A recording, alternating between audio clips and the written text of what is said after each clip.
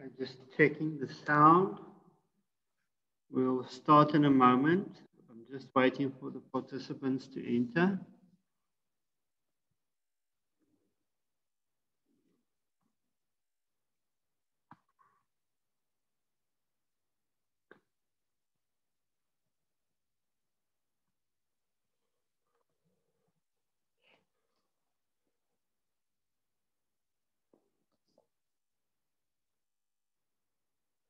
Okay, I think let's get started. Guys, just to show you that your teacher still exists, but I'm going to switch off the camera. Otherwise, I have to look at myself the whole time. Okay, so they said to us, it's always good in a Zoom just to show them that it's actually a human that's talking, not somebody else. Okay, let's start with the lesson.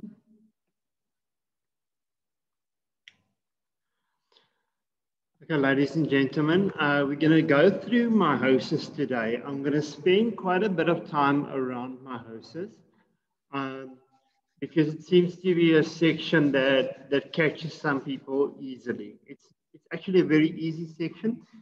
And please note that it's a section that used to be in paper 1 and in paper 2 in previous years until last year.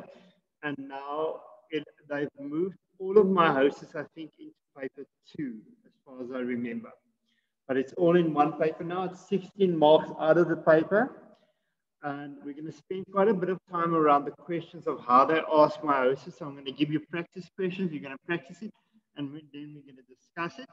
I've already loaded the first practice questions for you this morning. So if you, sorry, you don't need to see that. Okay. So I've already loaded the first practice questions for you guys.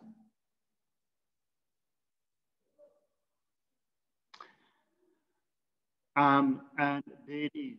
On the Google Classroom under Lesson 8, you'll see there's some short questions on meiosis that you need to answer. So guys, please, you've got to go in, you've got to open the Google Docs, and you've got to complete the questions. You will receive a receipt on what you've answered afterwards via email. It will say to you, you've completed the worksheet, and it might even give you the marks in certain cases that you achieved for that task. But you've got to go in and do it. I am monitoring that. And as you would have seen, I'm actually sending messages to your parents if you're not doing it. Okay, so that is what you need to do. Yesterday, you've drawn a mind map on meiosis. We're going to quickly go through that mind map. And tomorrow's lesson will also be on meiosis. And I'm just going to try and describe it in another way, just to give you different ways of that we are teaching it, so that in the end, we get the right method for you to be able to remember it. Also, I've got quite a few sets of notes on it, and go watch the other videos, the animations. I cannot on paper, again, I cannot, and I have to, I cannot on paper show you as effectively as the animations do it. Also remember that when we're talking about meiosis, it's actually just an extension of mitosis. It's when we form sperm cells and egg cells.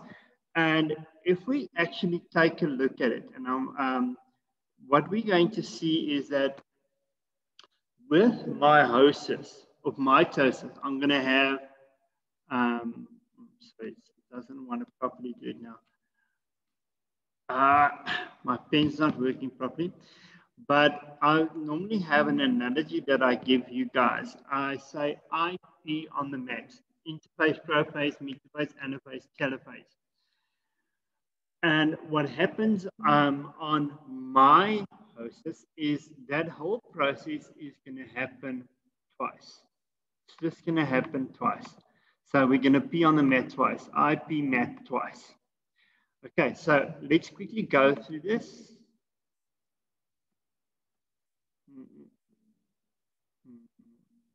Why isn't it doing that? Sorry. Okay, we're going to start with prophase. One is always remember to always include in meiosis that number. If you don't include those numbers, because there's a 1 and there's going to be a 2. And if you don't include those numbers when you describe the phase, it's going to be wrong. Okay, so in interphase, that is the process happening before this, we're going to have DNA replication that we talked about, which means we double up on the amount of chromosomes that we have. So we actually go from 2N to 4N for a short while. Okay, now the centrioles then move to opposite ends of the cell. Please don't confuse centrioles and centromeres. Okay, centrioles, we also can refer to them as centrosomes, but the centrosome actually split and they move to opposite poles of the cell. The nuclear membrane and nucleus disappear. Okay, so you can see there's no nuclear membrane in here. And the chromosomes have doubled during interphase and formed chromatids. So each of these two is a chromatid. And unfortunately, I don't have colors here to show it to you today. Let me, so that's one chromatid and that's another chromatid. And they are connected together with a centromere. Okay, so the chromatids form, and we call this a replicated. That X shape that we get, we call it a replicated chromosome. Okay, then we see the spindle fibers form, and the spindle fibers are going to attach themselves to each chromatid or chromosome. Then we go to metaphase. So the spindle fibers pull the chromosomes onto the equator. Meta stands for middle. They pull it onto the middle of the cell. And you can see the arrangement. And we're going through metaphase 1 now. Remember, we're busy with meiosis and not mitosis. So this has to happen twice. This is the first time this is happening. Over here, we've now got chromosomes sorting themselves out on either side of the equator. And we call these chromosomes homologous pairs. Homologous pairs. Homologous pairs meaning homo, meaning the same, logos, logic, the same logic. So homologous pairs are sorting themselves up on the equator. In anaphase, we have those homologous pairs then splitting up and moving into opposite poles of the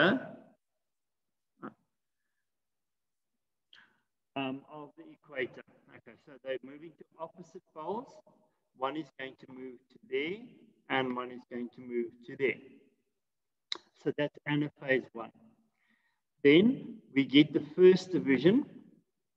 So the cell divides in the middle, and the chromosomes start to unwind, but they are not going to unwind completely because now we're going to go into prophase 2. So from metaphase 1, we go into prophase 2. Now we get the centrioles moving to opposite poles again. So again, we've got some centrioles, and they're going to move to opposite poles. And in metaphase 2, it's going to take those remaining chromosomes and line them up on the equator of each of the two cells. Notice there's now 2 cells over here, not just 1 cell.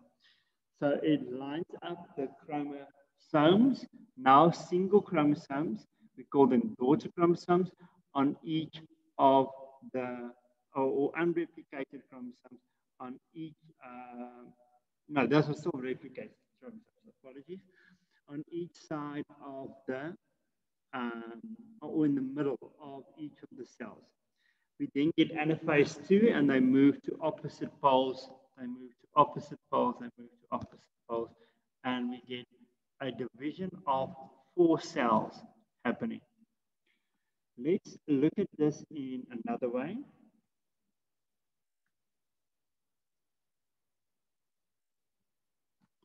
Okay, so this process happens in spermatogenesis or oogenesis, which means the forming of the sperm and the forming of the Excel. And over here, we're going to go do this in much more detail. I actually want to leave this diagram for later. Let's go to this one, which shows the differences of mitosis and meiosis.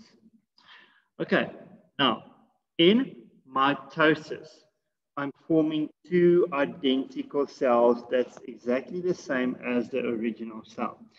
In meiosis, I'm forming four cells that are genetically different from the initial cell. Okay, so that is the purpose of meiosis, to form these sperm cells and egg cells, because if a sperm cell and egg cell joins up again, we want genetic variation to happen. And also, I do not want to increase the number of chromosomes. So I need to end up with a diploid cell again. And so before, if we want to join up and form a diploid, I need a haploid and a haploid, a 1N and a 1N to join up and form a 2N cell. Let's go through the other notes. And I'm going to go into a bit more detail of what's going to happen here, especially when we're talking about prophase and metaphase. Okay, so please know your definitions, know what cell division is, know what chromosomes are, know what a chromatid is that's forming part of a replicated chromosome, know what daughter cells and cytokinesis is. We're going to find meiosis happening. So over here, we've got prophase 1. We can actually see, just increase the size here. In prophase 1, apologies, I can actually see there my centriole splitting up, my spindle fibers forming. I can see the chromosomes have formed. And then over here, I can see the homologous pairs. We also sometimes call them bivalent pairs, lining up on the equator. And then in anaphase 1, they are going to split up and move to opposite sides of the cells. And the cell starts to split. And then we get into metaphase 1. The moment we have metaphase 1, we're going to get metaphase 2. So let's take a look at metaphase 2. So in both of these cells, the process is going to happen. This is actually prophase 1. Sorry, my pen's not working like it's supposed to today.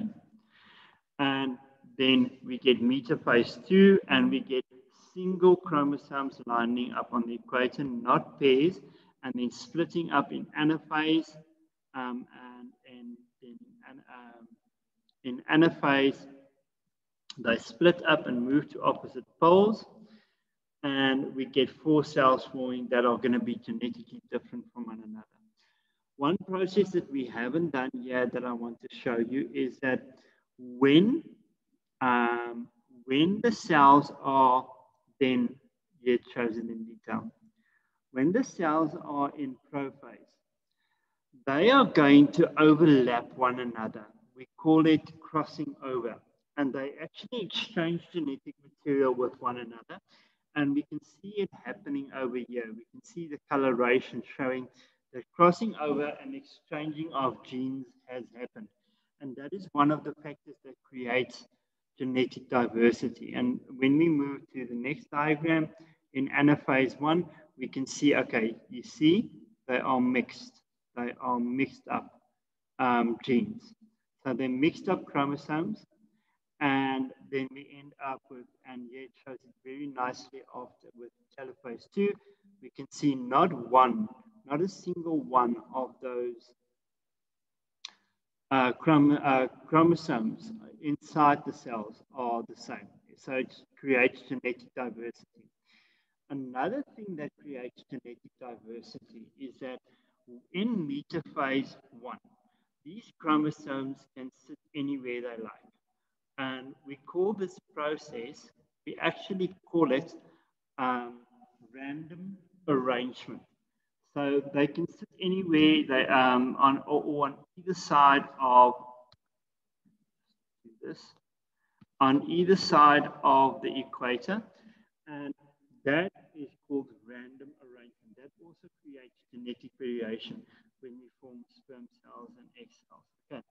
Why do we want meiosis? We want to create genetic diversity. We want to make sure that we create haploid cells, that when they come together, they form a diploid cell again during fertilization. And that's a major thing that two things that we want. Okay, carrier types we described yesterday, and I don't want to go into detail today on the diseases relating to meiosis. I would rather do that tomorrow after you've done your first practice questions. So I'm going to leave that for now. Guys, let's stop there. We're going to take this step by step. And let's stop there for a second. Please go and do this test. The link for this is right here under lesson 8. There's the link. Please go do it and see how you fare. And please go and watch the videos. If you haven't done them yesterday, please go watch the videos on all the animations on meiosis. Thank you very much. Can I ask, are there any questions at this stage with regards to meiosis? You can also put it in the chat box. I also want to thank you guys. A lot more of you have gone and you've done the test on lesson 1 to 5, the worksheet electronically. For those, if there's anyone on this group that hasn't done it yet, please go and do it. It's listed under lesson 6, the link. Okay, if there's no questions then, I don't see any questions in the chat box. Thank you very much. I will then go through meiosis again tomorrow. So when is our first life sciences cycle test? Okay, guys, let's sort this out on Monday when you guys are back. There is a cycle test timetable coming out. And we're going to have, looks like we're rather going to have a cycle test week. We're not going to have a cycle test necessarily every week, but they're going to group it together all in 1 week because of the late start that you guys are getting. So it's going to work differently than what you're used to. But in between, you're going to see I'm going to have quite a few tests for you. I'm already busy with your baseline assessment that I've received from the department and putting that up electronically so I can get the marks electronically. And there's quite, every week, you're going to have what we call a topic test. So you've already gone through 3 topics now, or we're busy with the 3rd main topic now. And so every week, I'm giving you guys what we call a topic test, a test specifically on the topic that we've been busy with for that week, and that's sent to us from the department. But let's confirm dates next week when you are back.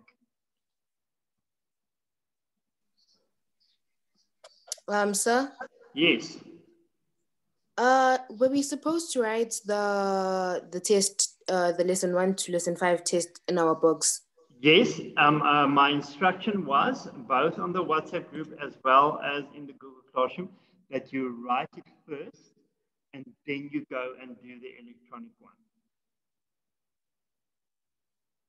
Okay, thank you, sir. Okay.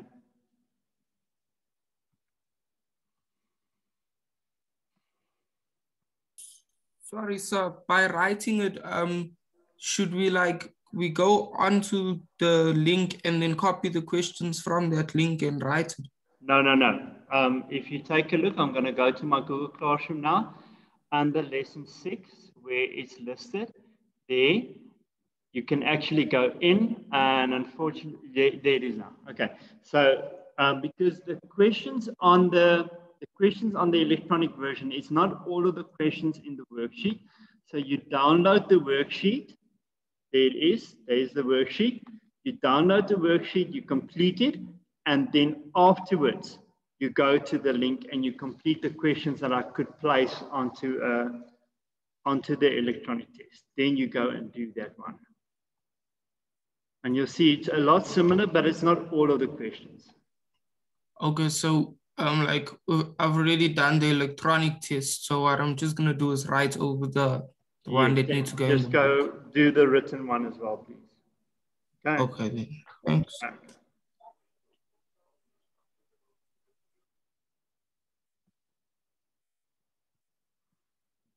Guys, any more questions?